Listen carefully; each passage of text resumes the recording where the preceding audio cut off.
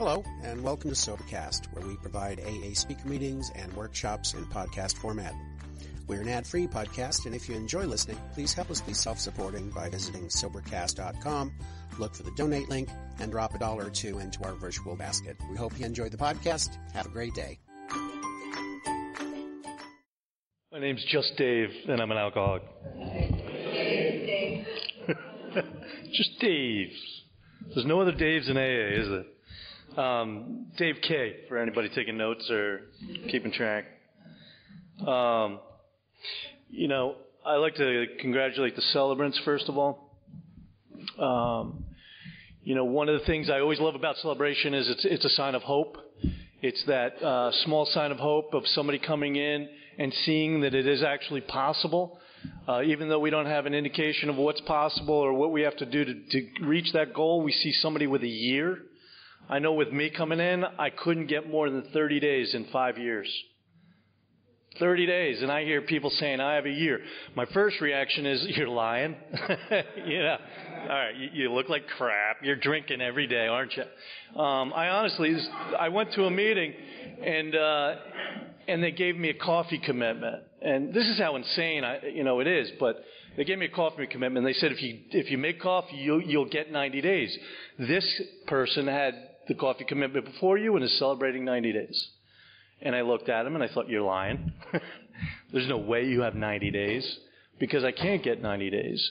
But I did take the coffee commitment, and I would make coffee every Wednesday.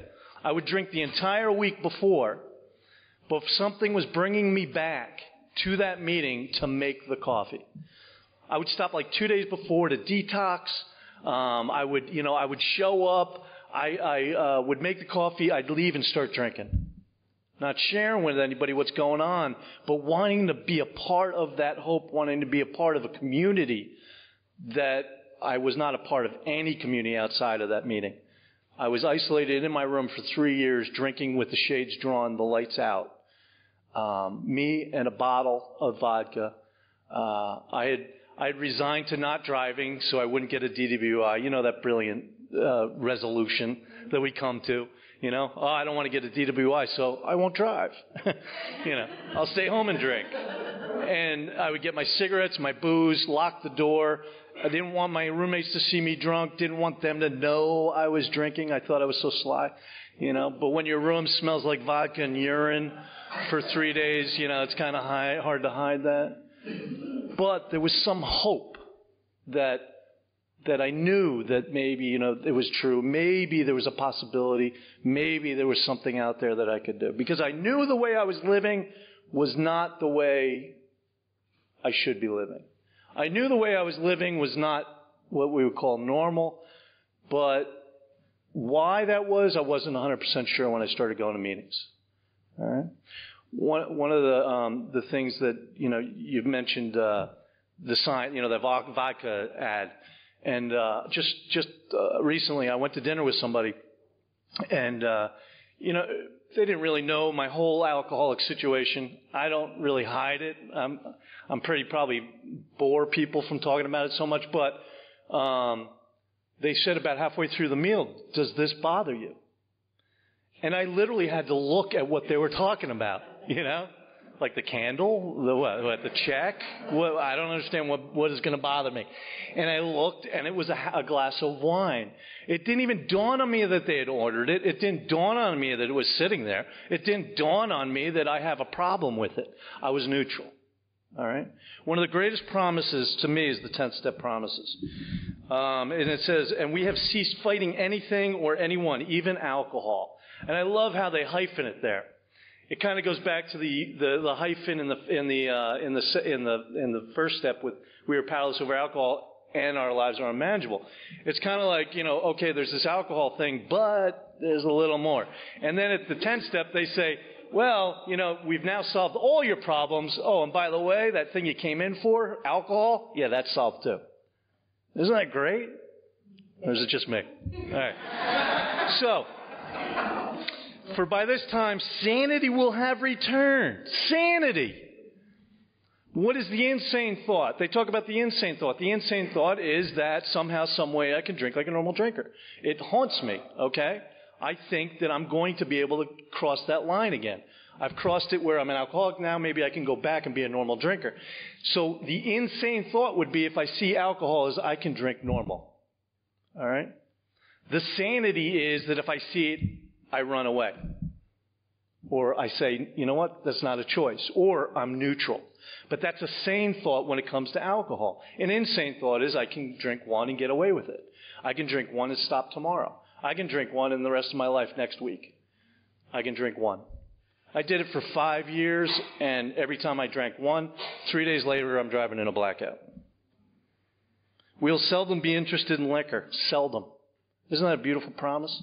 I thought about it every single minute of every single day for all the time I was drinking.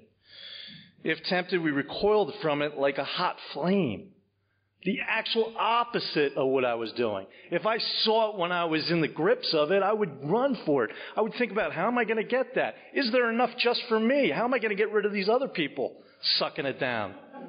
Can I drink all night? Do I have to really go to work tomorrow? You know? Can I quit my job? You know, I'll find another one. We react sanely and normally, and we will find that this happens automatically. Automatically. Okay? To me, that's a beautiful promise. Now, I have to admit, there's a lot of information. I'm talking about working with others. There's a lot of information in here, and I was sharing with somebody before. My plan today was I went through, I highlighted all these different chapters, and I was going back and forth and wrote notes. And on the way here, I'm like, "Where's my book?"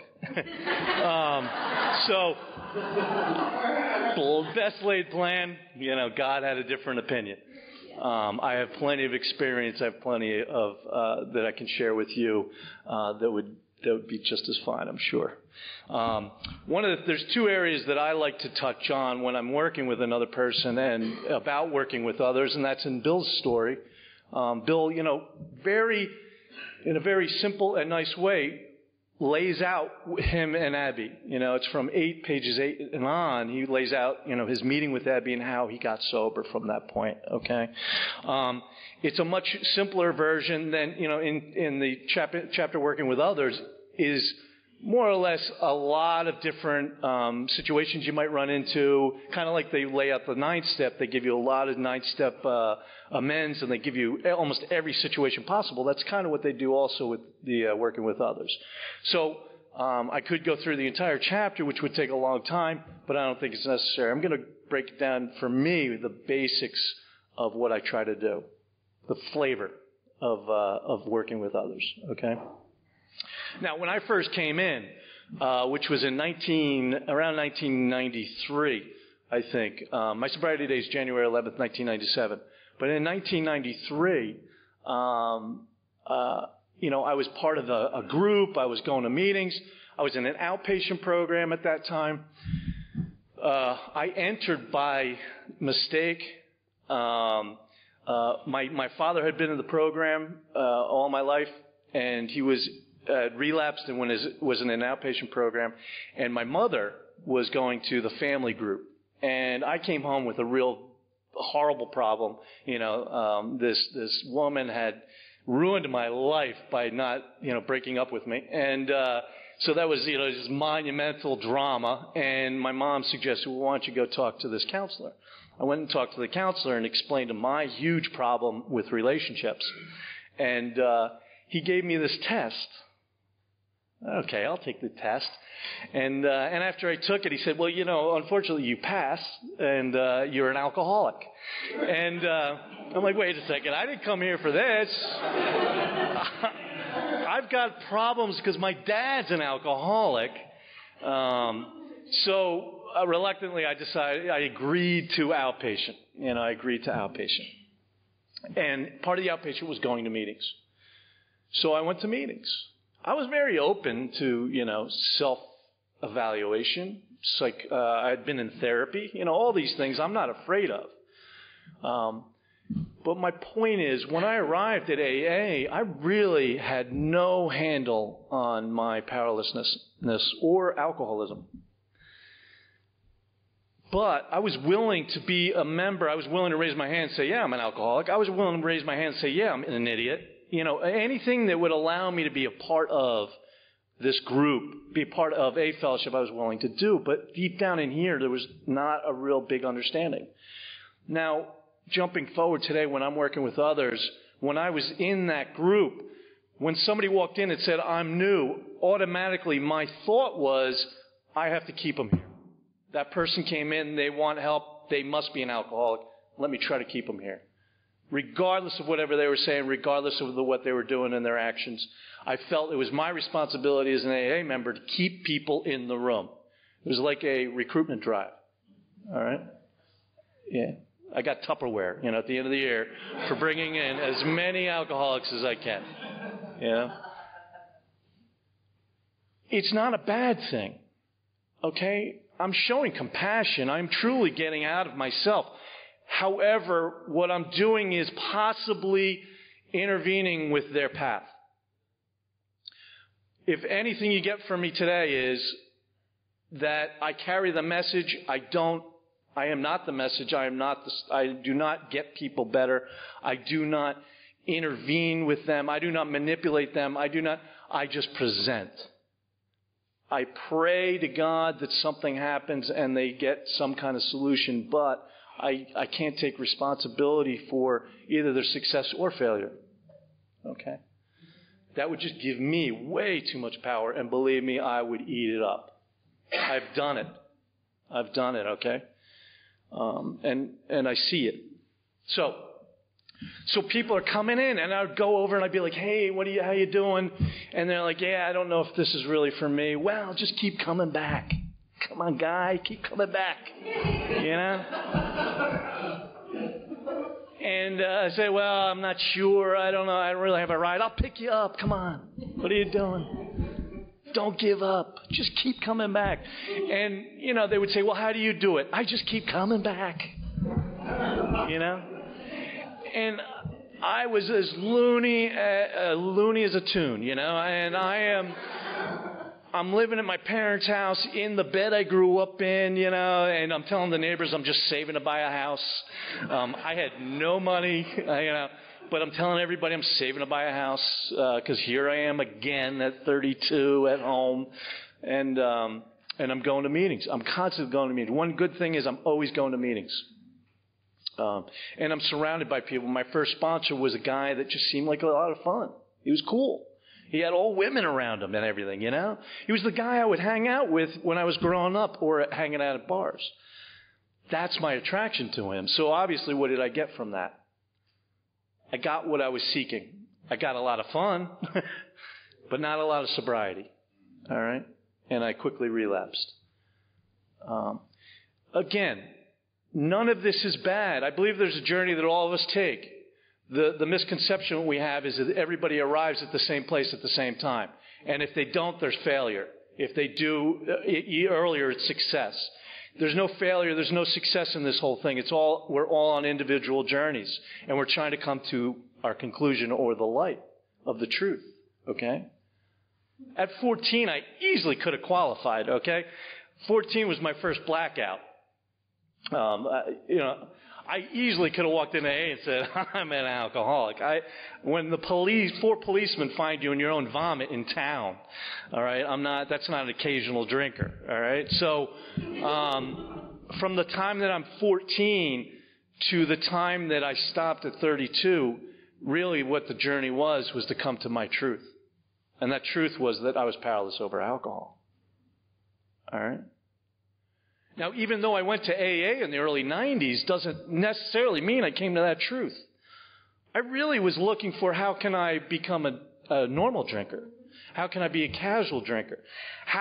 What I was refusing to accept was that some days, that I can't pull that out of my back pocket at some point because I need it for relief. It's the only solution I've ever had in my life that gave me any kind of relief. Don't tell me I can't have it the rest of my life. So, I'm going to meetings and I'm playing with this idea. I'm toying with this idea and my mind's playing with this. So even though I wasn't ready or I wasn't at that point does not mean that it was wasted time. Does not mean that any approach anybody made to me didn't click. I hit different layers. I hit different levels. I was an atheist when I came in. That took years to even get to. But I was getting a foundation of fellowship, which was really important to me. I spent 3 years alone drinking, okay? Just people hugging me was something. Just people calling me on the phone was encouraging. Okay? That even stopped me from drinking at times. When I was down and out and ready to take that drink, I didn't want to lose those friendships. I didn't want to lose what I had gained to that point. So they had their place, even though it wasn't, what we would say is in the steps or in the book or in the, So that was early on. I thought, just let's be encouraging. Later on, I've learned different. Okay? What happened with me is that I got a sponsor really great. I was still dealing with the God thing, but I was going to meetings. He was taking me through the steps slowly, which again is what he learned and how he did it. There's no right and wrong. I can't judge that as right or I can't judge that as wrong because it helped me for what I needed to get through at that time. All right? He sat with me every single night at the end after my meeting to make sure that I was okay before I went home because I would wait for all the liquor stores to close. He opened up his home to me to sit on his couch to wait for the liquor stores to close. So he was supportive and compassionate and kind, even though, he wasn't what we would call a step, nut. All right?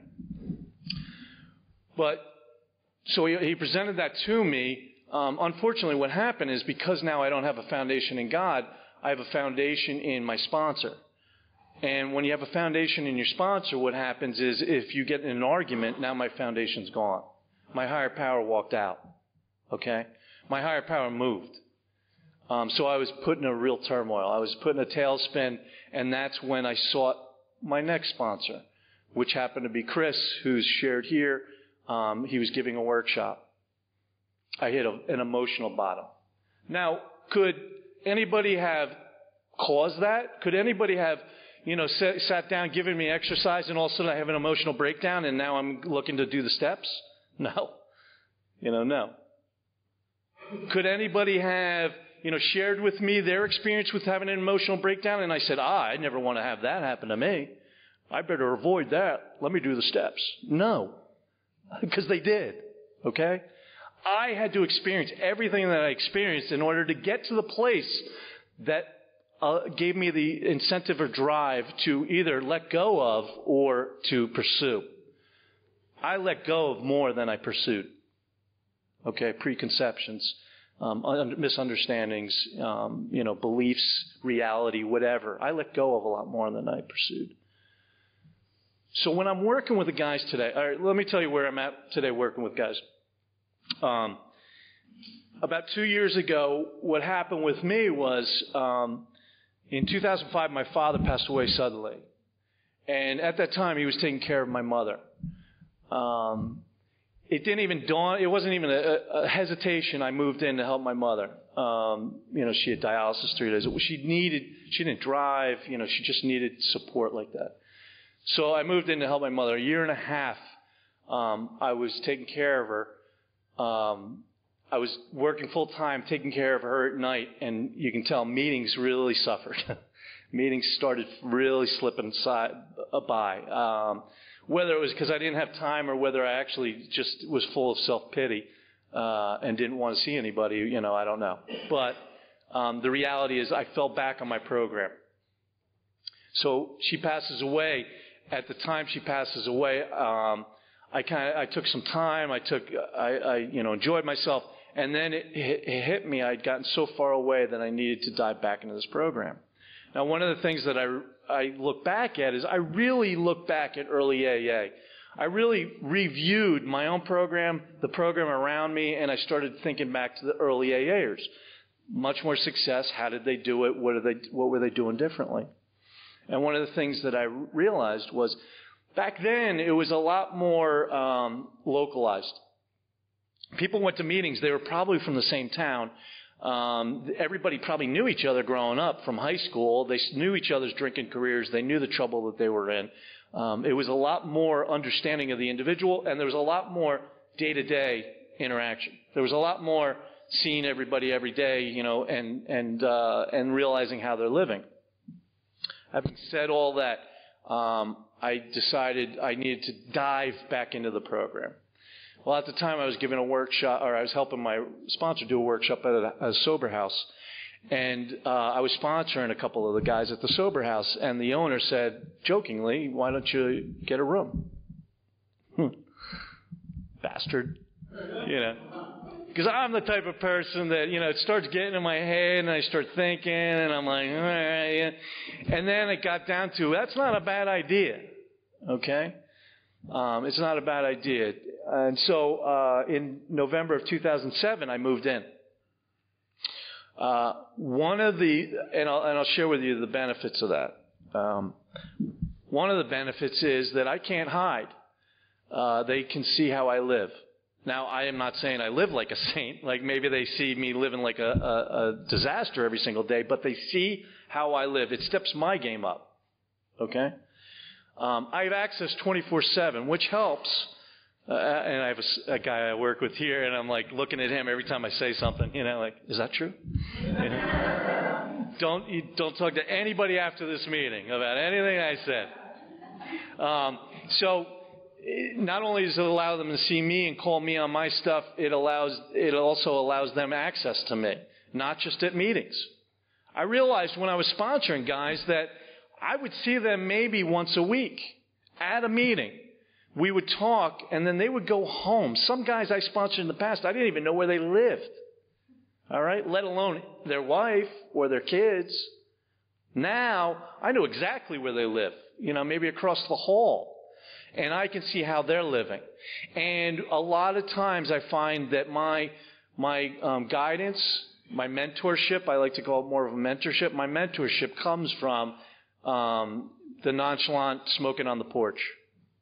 3 o'clock in the morning, they're struggling. Guys I don't even sponsor, I'm just giving advice or giving, listening to what they have to say. That's what it's about. This is not about the steps. This is about my relationship with my higher power, their relationship with their higher power, us coming together with a common solution and a common problem. Love, compassion, humility. All these things don't say, call your sponsor every day, at 2. Okay? When I was reading Ebby and Bill, Bill goes through the steps that he took with Ebby, and none of it says that, he sat down, he called Ebby every single day, and Ebby told him what to do, and, when he had a problem, he went to Ebby, and none of that. It all goes, when he had a problem, he pointed to God. Took a moment, got guidance, not from Ebby, from God. It's unfortunate we shy away so much from God. My first home group, they voted to take the 3rd and 7th step prayers off the wall because they said God in them.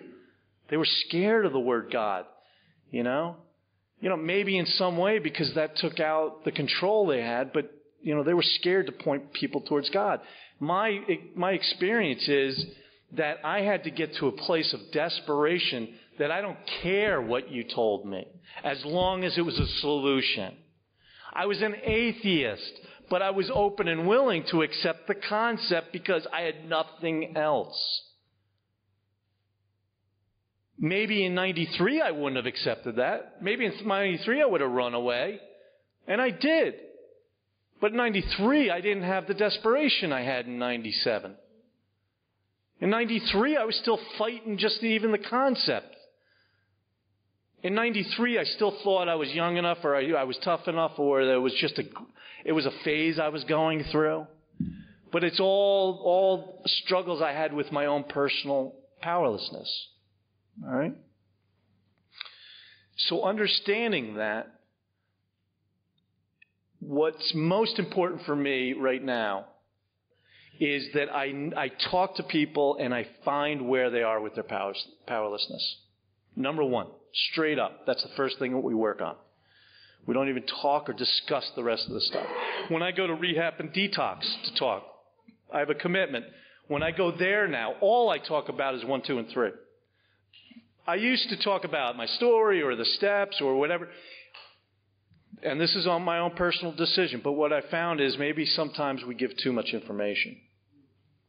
We have people in detox and rehab that have never heard the detailed description or discussion about powerlessness. This book has the first 43 pages are on powerlessness. Okay? So it's got a little weight in the program itself. And it talks about you can't even go on unless the individuals hit that bottom, that hopelessness. You know, Bill said, I'm hopeless. And then the next thing you know, he's getting better. So the thing I try to stress on is this sounds cruel, but I'm trying to get them hopeless. I'm trying to get them to a point where they understand how messed up they are, how screwed they are because they're this powerless. If they understand that, then I spring on them that there is, by the way, a solution to that. And we understand. But what I stress is get to a fellowship. I don't care what A it is. Just as long as there's an A at the end of it, go. Okay? I can't take the responsibility for every individual that's in that rehab or detox. If I could, then I would tell them my program and exactly how I would do it. But it would be unfair to me give them my program, then send them out to another program, and for that person to contradict anything I said. Or to disagree with anything I said. We're trying to build hope here. We're trying to build willingness. We're trying to build, at least the desire to come in. So I just want them to get to somebody or group that can help them, and then let them grow the relationship. Let them introduce the program to them. Let them work on the rest of the stuff.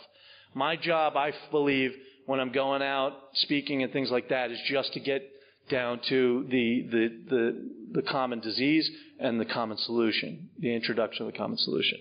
I don't know if that was really complicated. It's just what came to my head that I got to talk about, all right? That's my soapbox, all right? So, when I'm working with a guy, I sit down and we talk about the physical. Right away, I have them read doctor's opinion, and we talk about the physical. Then we move on to the mental obsession. I generally find in the halfway house, in the sober house, we have about 50 residents. In the sober house, I find that one of the biggest misconceptions is the physical part of it, or the spiritual aspect of it. But I can't introduce the spiritual aspect of it until I talk about the mental obsession and the understanding of the insanity. And I talk about the insanity and why the mental obsession continues to dog them about the only solution they ever knew. And that's basically because of the spiritual malady. Very basic. I don't get into God. I don't get into all of that. I just try to put it in layman's terms. One of the biggest helps is in the back. There's in the appendix is called the spiritual experience. If you haven't read it, read it. The reason I suggest that is because it's a very basic layman's terms on what a spiritual experience is. It kind of takes the mystic out of it. It kind of takes that aura of Bill's story with the white light. And it is helpful to have that discussion and have them read it and say, hey, what do you think of that? What are you thinking? Do you really understand what a spiritual experience is? It's really a vital change. It's a dramatic change in your personality and in your thinking. And we're trying to affect that change. All right? And once we get to that point, if they're willing to move on, then we move on. Now, something that I've changed over time is that I used to kind of have a timeline. I used to have a kind of an opinion on how long it should take them or what they should be doing or what. And I've kind of backed off from that. And the reason being is I can't make an assumption of God's plan for that.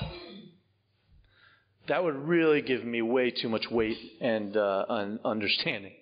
I ain't that smart, all right? I'll tell you right now, I ain't that smart. Anybody think I'm lying, then come up and I'll prove to you I'm not that smart. even though I have the tools, sometimes we get way caught up too much into the mechanics. The solution's not in the mechanics. The mechanics are a process to try to get the person to a solution. The solution is not in me. I am the hope. I am the person that can try to get them enthusiastic about the solution, can try to guide them to the solution, can try to mentor them while they get to the solution. However, I'm not the solution either. So I can't make the assumption that I know when and where that should happen for them.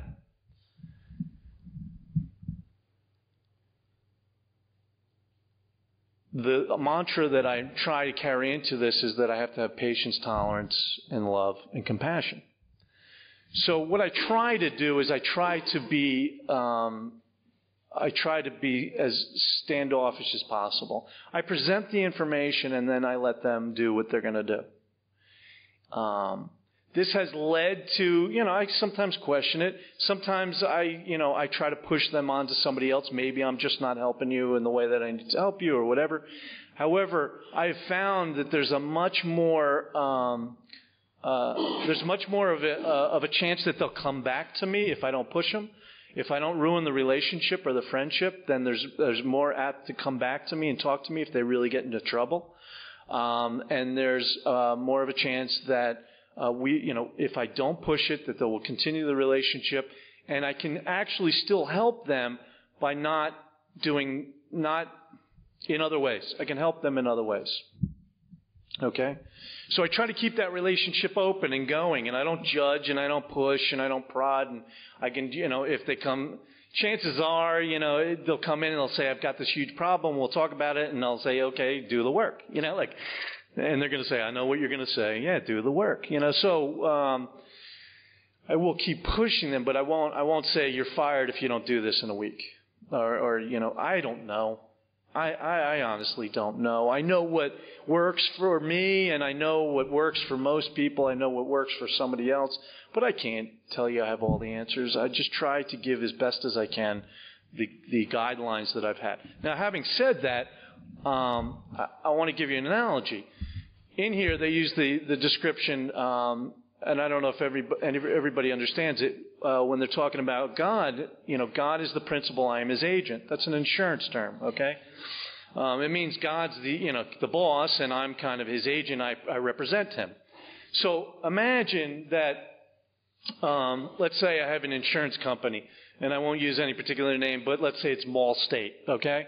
And so I go to Mall State, and I want home insurance, and I go to an agent, and the agent says, "Okay, this is Mall State's home insurance," and I read it, and I really like it, and I say, "Okay, I want that," and he says, "Okay, and it's this much money." I go home, and I feel comfortable that I'm covered, and then there's a flood, and I call my Mall State agent, and I tell him I had a flood, and he said, "Oh, well, you're not covered with a flood." I said, "Well, I read it, and it told me that I'm covered in a flood and in the Mall State insurance." He said, "Oh, well, that's the Mall State insurance. I decided that I'm going to give you my insurance, the Dave insurance. Because the Dave insurance works for me. It's not as comprehensive as the Mall insurance, but the Dave insurance works for me." "Okay, so you're going to come to my house, you're going to give me the money?" "Oh, well, we don't have the money. We don't have time right now to come out and help you. I've never had floods, so I really don't know how to help you. I don't have that experience, but thanks for playing." Kind of a strange analogy, but the point is that, as a representative, I have to represent the program, God's program, or the program that I've accepted as the program of recovery, not my interpretation.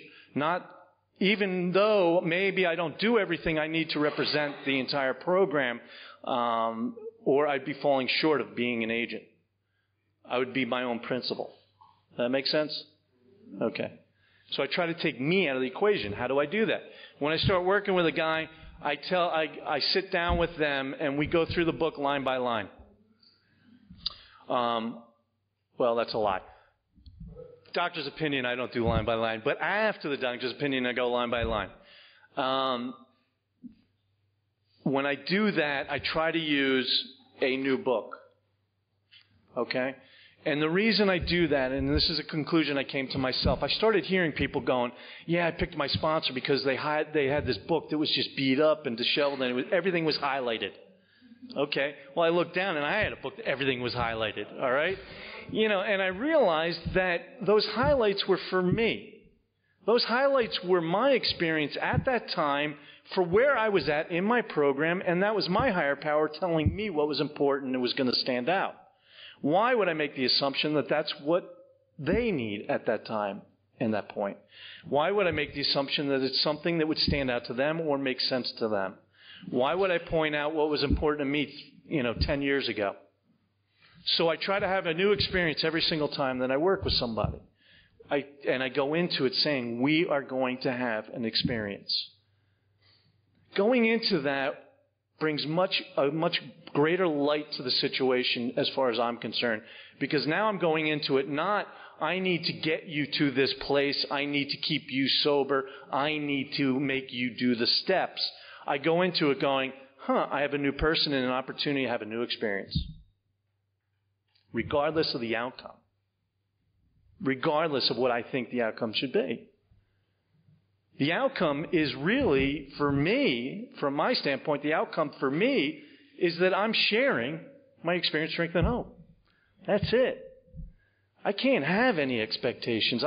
My life has been proven time and time again, anytime I have an expectation, I get nailed by my higher power. He smacks me right in the back of the head like a nun, like, bam! Wake up, idiot! You ain't in charge. So going into it with that kind of mindset, with that feeling for me, it makes it a much better experience. I know for me, and hopefully for them, because we're not putting pressures on it. We're not putting undue expectations on it. We're just having an experience, and I hope that that's what works best for them. I don't have a number of how many people I work with and how long that's going to be. I've always gone with the headset that if it ever became too much, that I would stop. I would limit the number, and it's never became too much. Just when I think I'm getting to that breaking point, all of a sudden somebody leaves or somebody goes back out or, and then a new person. It just always seems to work out. All right. What it did lead me to, though, was last year I realized how important this stuff was becoming in my life. That I was sitting at work and I was struggling with something that later on I did inventory on, but I was struggling with something, and I was having a breakdown at work, and I realized I wanted to be helping others. I had a guy at the time that was in jail, and his wife was calling me, wanted to help her bail him out, and I found myself going, I want to be there instead of here. I called out sick the next day and went and did that and had much better experience than sitting in my cubicle at work. So I realized that work had no longer been the place I needed to be. It wasn't bringing anything to me spiritually. All it was bringing was a paycheck. So I resigned. And I decided that I was going to go with faith and just pursue something that was more along the lines of my spiritual experience. Didn't know what that was. And really kind of was winging it. But it felt right. Okay.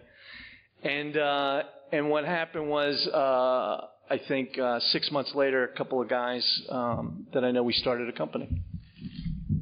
Sober construction company. And we're still in business.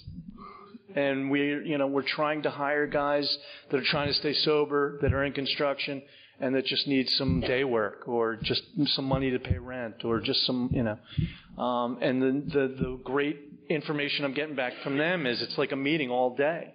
They're working with guys they're having support and they're having a meeting. Now, does that mean that they're going to stay sober? No. Does that mean that guarantees and they're going to get fired if they drink? No. It means that it's a supportive environment. We understand. and we'll help you to 100%. You got to go to trial hearing, fine, take off. We understand. If you need to meet your probation officer, fine, we understand. If you we will support you the best way we can. And that seems to be very helpful. So I've kind of thrown my entire life into helping others in this program, which at this point is what I needed. It could change next year. I don't know, but it feels right now.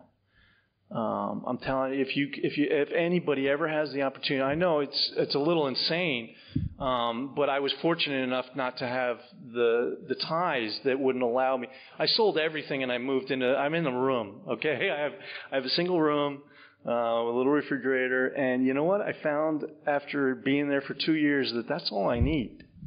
I don't miss anything that is gone. Okay, I actually want to get rid of some stuff in the room now.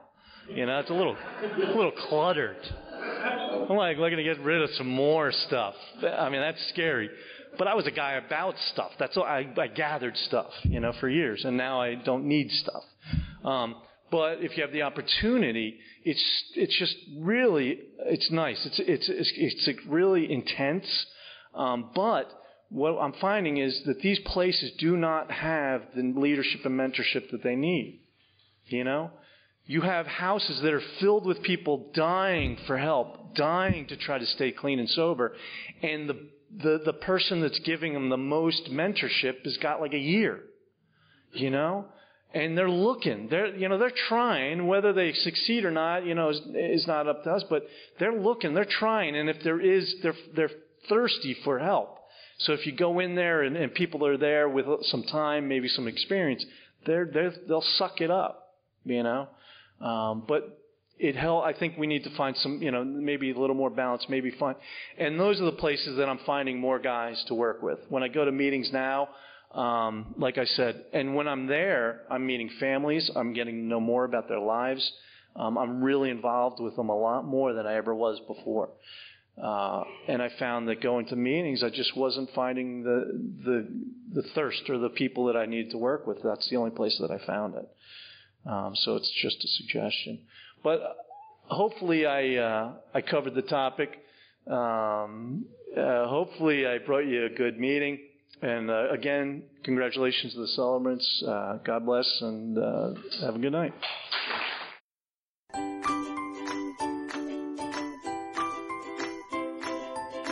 Thanks for listening. I hope you enjoyed the podcast. Sobercast is ad-free, and we'd like your help in order to keep it that way. So if you'd like to help us be self-supporting by pledging $1 or $2 a month, visit Sobercast.com and look for the donate links. Thank you very much.